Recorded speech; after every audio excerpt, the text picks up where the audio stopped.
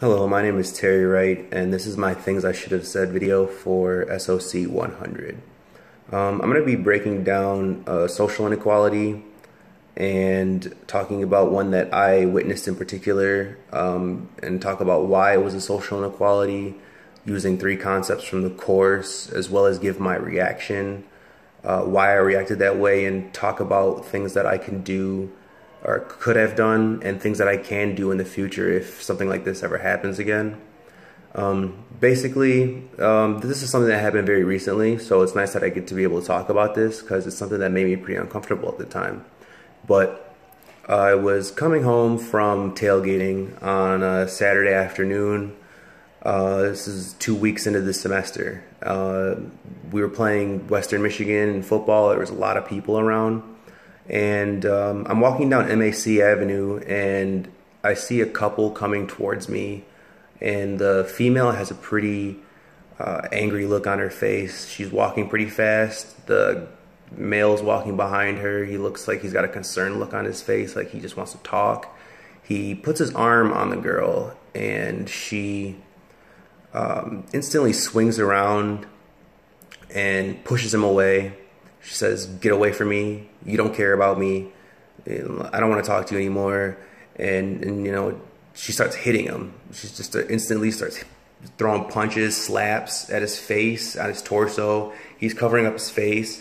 And he just yells at her. He's like, "What are you doing right now? Like, do you see how you look right now?" And you know, and then she starts walking away, and he goes to follow her, and she says, "You know, leave me alone. You're an asshole." And he's like, "I just want to talk to you."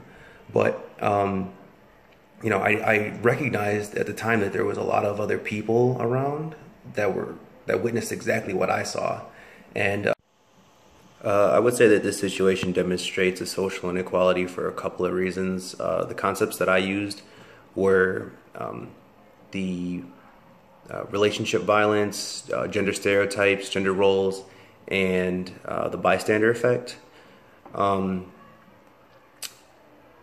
To talk about first relationship violence.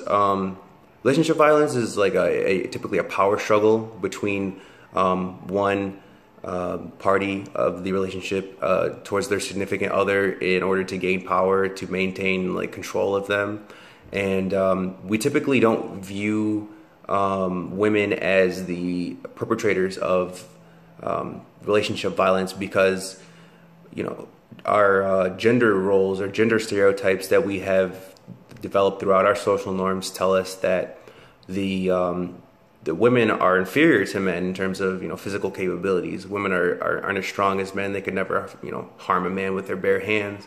But you know, these things do happen, and we need to be able to recognize as bystanders, you know, how to go about you know, approaching this, and you know, how we can talk to these people, how other bystanders can get in on the action and help prevent things like these from happening again. Thinking about my own reaction, you know, I could have responded much better. I probably did the worst thing I could have done, and at the time I was thinking, you know, this is none of your business. You just go home, like watch the game. And I know that there's a lot more things that I could have done in that situation.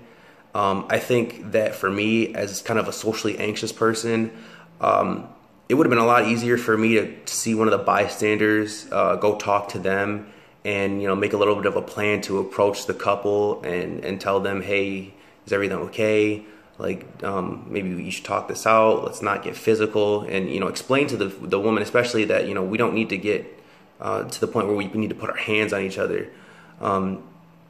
You know, it made me uncomfortable to think about where they were going, you know, what was going to happen after that, if that's something that they always go through. And I think that, you know, if I was in a situation where I had, you know, a support group around me, you know, like at least another person to you know, help back up my claims, that I wouldn't have felt like I was trying to be like a social justice warrior by myself.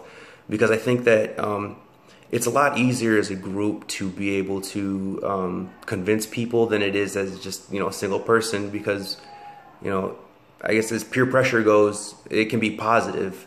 And when we see things like this, we need to be able to speak out and speak our minds and, rectify these social inequalities.